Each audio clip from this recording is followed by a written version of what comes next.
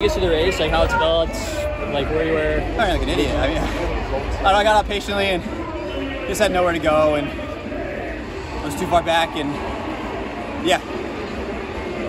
I've been really heavy training the last month and trying to actually do some work, and yeah, felt great for 550, but it was too far back.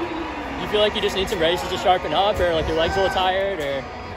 I was a little flat today. I mean, I've had great workouts. It's just a matter of getting time to really actually work now. And is this kind of generally fewer races than you've normally done in a year? This is way fewer. So yeah. Is that intentional? Or? Yeah, just gotten older, had spent time with the family, and just kind of focused on, slow methodical build-up. So yeah, we got time to fix it. Gotcha.